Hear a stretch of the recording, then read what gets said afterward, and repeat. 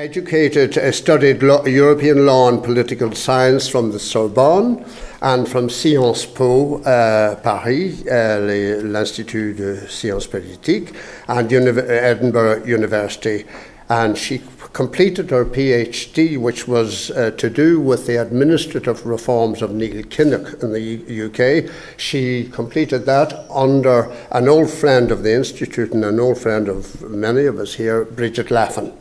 So she teaches comparative politics, European policy making, and institutional politics, as well as French politics. She's published recently an interesting looking book, and I must try and get it, Reforming the European Commission, published in 2011. She has also been involved in another interesting initiative.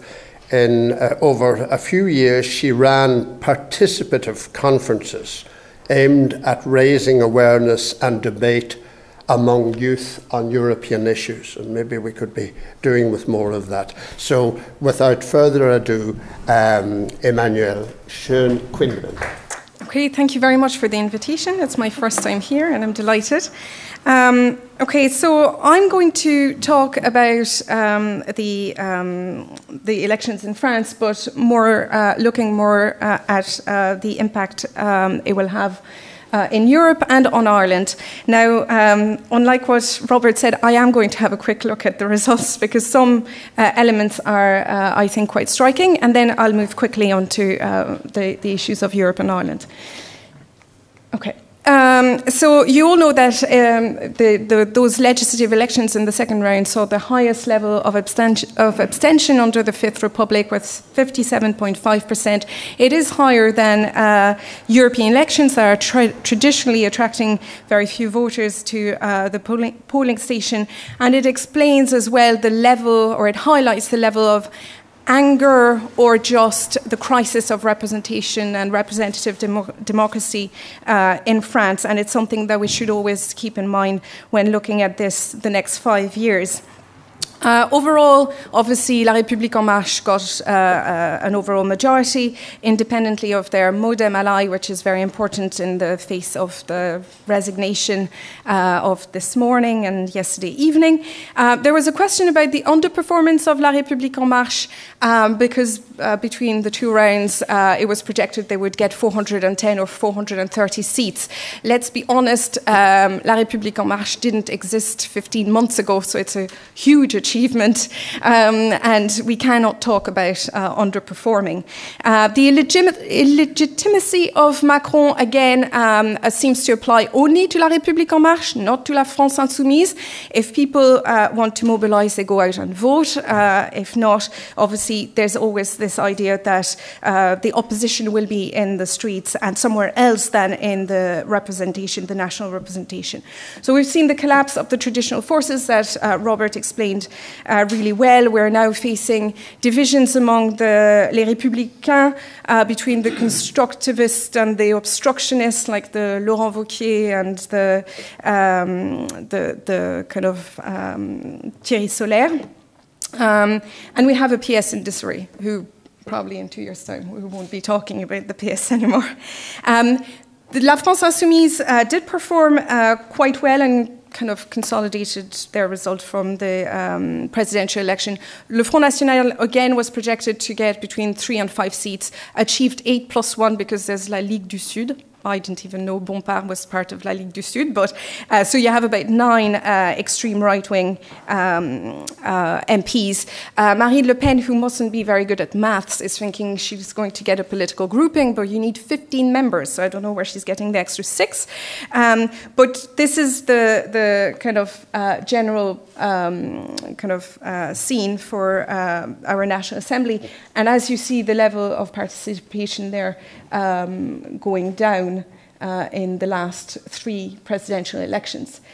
Now, what does it mean? There has been some change between the first and the second round, with some local anchoring actually working to reverse the La République En Marche tsunami that was anticipated, and that worked more directly for males from Les Républicains. They tended to do better. But overall, the message is French people are giving a cautious chance to Macron. It also, as Robert indicated, showed the resilience and the force of our institutional system. Like when you have a president that's elected from a party, there will be a majority automatically elected from the same party when the elections are held so close together. I tried to translate, but since I must have a lot of francophones, I'll say it as well in French.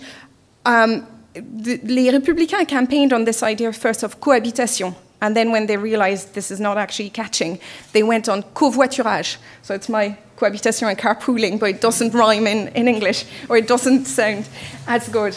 And the covoiturage might work for some. As I said, Thierry Solaire now is after setting up his political grouping. Whether he might enter government is another question, but there will be a part of the Républicains supporting Macron anyway. But it's a presidency under surveillance from the 57.5% of people who didn't go out to vote and from others who voted against Macron. So what kind of a profile for the National Assembly? We have 75% of renewal of faces in the National Assembly. It's not only because of La République En Marche, you know, that the dual mandate legislation also pushed your standard mainstream parties to present new candidates, because a lot of the outgoing MPs decided to retreat on their local mandate. So we have 434 out of 577 new MPs, which is quite striking. And even more striking, 38.6% of women, which is an utter record coming from 26.9% before. La République En Marche presented 47% of female candidates, nearly parity, and 223 women were elected across all the range of political parties. Obviously, we have quotas, you know, from the legislation of 2000, and parties have to pay financial penalties if they don't comply with the number of candidates they put out, and traditionally, Les Républicains are particularly bad at it. They've improved a little bit. But what was important is that there was no incumbents from La République En Marche. So you had less men, as Rainbow Murray said, hogging posts and kind of holding onto posts for dear life. So it was easier to have more women put forward. Okay, I want to focus a little bit on populism, because I didn't mention the Front National, really. And this, I want to make a link with the 57.5% of people who didn't go out to vote, as well as La France Insoumise. France is really fractured in two, and it was very visible during the presidential election when you looked at the map of who voted for who. And it's fractured between the France of the periphery and the France of the metropolis. And it's Gulli, a French sociologist, that has theorized that. So basically, Macron has captured the France of the metropolis, the France that is optimistic, doing well, seeing its future in Europe, in a globalized world, that thinks that our opportunities come from an open France. And then the France of the periphery are the ones that are left behind, the ones that have suffered from deindustrialization, the ones that have seen their public services close down, the local hospital closing down, the police station, the post office, etc. And they don't see their future in a globalized world. They actually think that the European Union is a threat to their future. So you can say a France of the pessimist versus a France of the optimist. I don't know, but there's definitely a divide, and this is the biggest challenge that Macron has got to face now, to try and reconcile those two Frances that are very much at odds with each other. Muda and Vassar have got this saying that populism has become an illiberal democratic response to undemocratic liberalism. undemocratic liberalism, for me, brings us back to people not feeling heard, feeling, okay, we're going with this neoliberal economy, etc., or economic policy, but it's not listening to our concerns. We are not moving along we're not on the train to a better future. And this is why I would say that there are three things which will see populism retreat in France. First, economic results. Macron has got to deliver, and it's not a surprise that he focused on his labour law through ordinance at the very start. He's got to reduce the level of mass unemployment. As we were saying over lunch, he's in a good trend. He's at the start of a positive economic cycle, even though interest rates are going back up. So our debt will be more expensive to repay. But, unemployment is going in the right direction. Economic growth was confirmed by l'INSEE at 1.6 for this year, 1.6%. He's got the tools or the right economic indicators for him. He has to reduce the number of scandals involving the political elite. This is not a good start to his presidency. But he's handling it relatively well. Obviously, it's not a good thing that the minister who is in charge of passing the legislation for moralisation of public life had to resign. But still, this is to reconnect and to have this feeling of trust in our political elite. We need to cut out the number of scandals that are emerging. And finally, give the people the feeling that they are heard. And this is what Macron, I think, if there's one word for me that symbolises Macron, is pedagogy. The crucial event, but it wasn't the only one, was what he did with the Whirlpool company that was about to close. And Marine Le Pen, he was meeting the trade unionists in the Chamber of Commerce.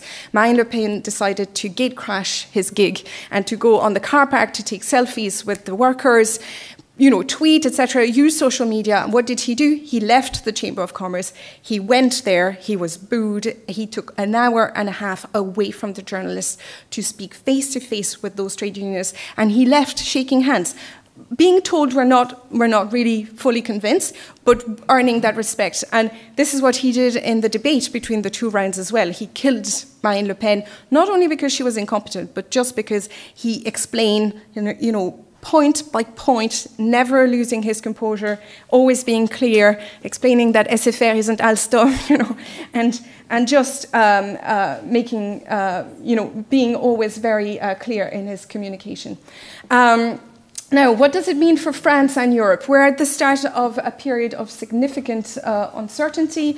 Robert has highlighted it when it comes to the party system. Macron has all the levers to carry out the reforms he outlined very clearly during his campaign. We're back to pedagogy. Macron, unlike, I think, all the former presidents that I can think of, has announced his reforms in advance of getting into position, even the difficult ones. So there's no surprise. Nobody can turn around and say, oh, you're going through ordinance, oh, you're touching labour law, oh, no, all this was clearly announced. So this is very important. He's also announced very clearly that he's in favour of a relaunch of European integration through a rekindling of the Franco-German partnership, which has always been at the heart of European construction. But that is very important. And we are in a climate of Germanophobia, be it Mélenchon or be it Le Pen, they've both said, well, it's Merkel who's ruling France, really. So again, a very courageous move, but very clear from the start. And very importantly, because we're France, our international status on the international, our status, on the international scene is very important. We've gone through years of French bashing, being criticised in international magazines and newspapers, the New York Times, etc. And you saw that Macron, spent his first month putting us on the map in a very positive way, replying to Trump in English. Nobody had ever done that. Using very cleverly his Make America Great Again, to make the planet great again.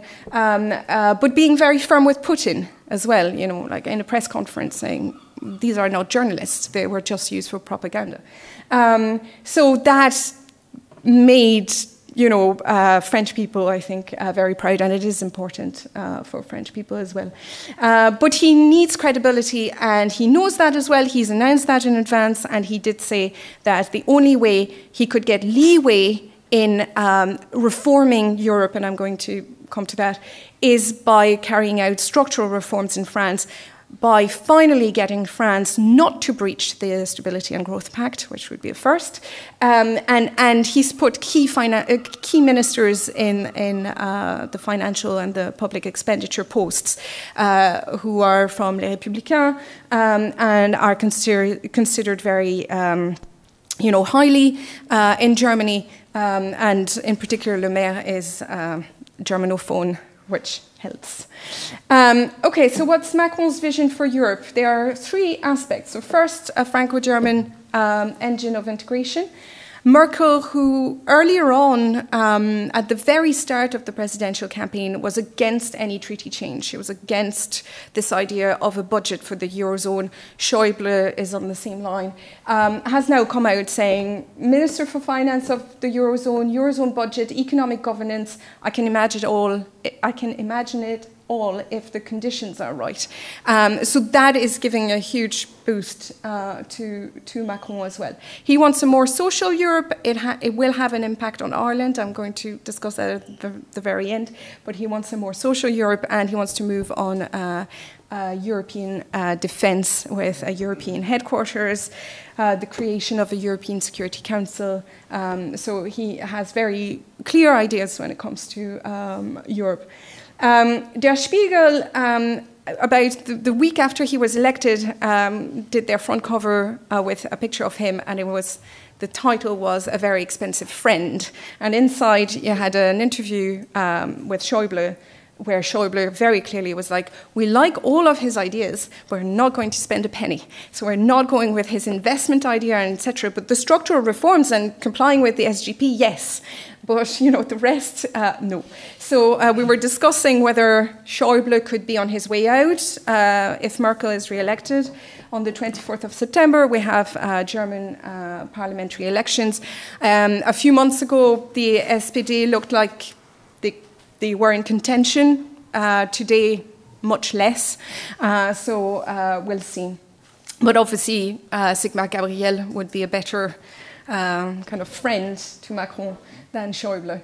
And Macron represents, we've all heard across Europe the sigh of relief when he was elected, but not only because he was elected against Le Pen. I think he is a response by the centre to populism and Euroscepticism. He is the only candidate and elected president that I can think of who did all of his rallies getting European flags waved together with French flags, and from the start pitched his campaign on a European platform.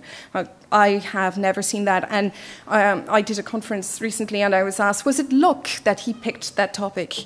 No, it wasn't luck. It was very, very courageous and very uncool to actually, if you look at the past presidential campaigns, there was no political gain in picking the European integration as a topic to campaign, and everything was done as we call the permissive consensus, like this kind of let's all be in agreement and not discuss it and brush it under the carpet and carry on as we've done so far. When you think of 2005, 55% of the French people rejected the European Constitutional Treaty. 2007, Sarkozy is elected, put together the Lisbon Treaty, which is a mini version of the European Constitutional Treaty. And that didn't play well with the French. So Macron picked a topic that was difficult and stuck with it. Now, I'm just going to conclude with that. What does it mean for Ireland? Now, Macron has met with Theresa May a few times already. He's firm on Brexit. He's definitely on the German side. The EU27 are very united anyway, but he's clear that we're negotiated the divorce arrangements first, and then we'll discuss the trade agreements. But we're not mixing the two. There's no wedge kind of driven in this unity of the EU27. He's also doing it, I think he's doing it because he's convinced of it, but he's also doing it because he needs the Germans on his side to carry out all the reforms that I mentioned, and he wants this more social Europe to take form. So talking about this more social Europe, he is well aware that Europe has been regarded as the problem rather than the solution. And he is also aware that even though he got an overwhelming majority, even though he got elected comfortably, this is not the end of Euroscepticism in France. So he wants to demonstrate that Europe is there to improve the quality of life of citizens, and isn't there only for the benefit of multinationals. Therefore, in his program, in his manifesto specifically, you have a couple of lines about banning or fighting against arrangements between states and multinationals, and there is a specific mention of the Apple ruling in Ireland. So this is something that he's repeated a few times, and that he wants, like Verstager, he really wants to see that multinationals are there to contribute their share and for the benefit of investments for the European citizens. This idea of a more European, a more social Europe. And I'm going to mention Bridget's article a few weeks ago in the Irish Times, which was called "Ireland May Have to Sacrifice Sacred Cows to Survive Brexit." One of the sacred cows being the corporate tax, obviously not changing the 12.5%, but needing a tax code that doesn't undermine other countries. She highlights how the outcome of the Apple tax ruling or the Apple ruling is going to be crucial, and again making sure that those multinationals pay the level of tax that they should pay. Obviously, there's everybody kind of watched the Spanish companies' case, it's Santander Bank, Santusa, and Autogrill, that were in a similar kind of situation, and the ruling on the selectivity criteria was very important.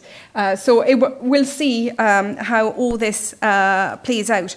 But what Macron wants is a Eurozone budget, and only countries that comply with the fiscal and social rules set for that Eurozone budget, i.e. harmonised,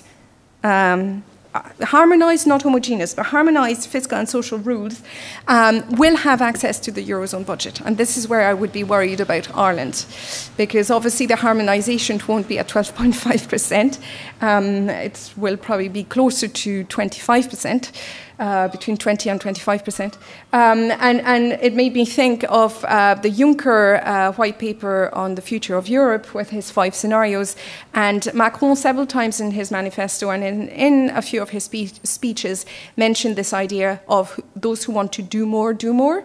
Now, there are 2 arguments here. In a situation of Brexit, everybody will be very careful about not breaking up Europe and not having kind of a few countries moving further towards integration with this image of leaving others behind. But they are kind of seeds for worry, I think, in terms of fiscal and social harmonisation that Macron would like to see. And as much as Germany wasn't in favour of it, now Germany knows that with the level of Euroscepticism in Europe, the level of populism, it has to make some effort and some gesture after a brutal economic crisis and show some kind of goodwill.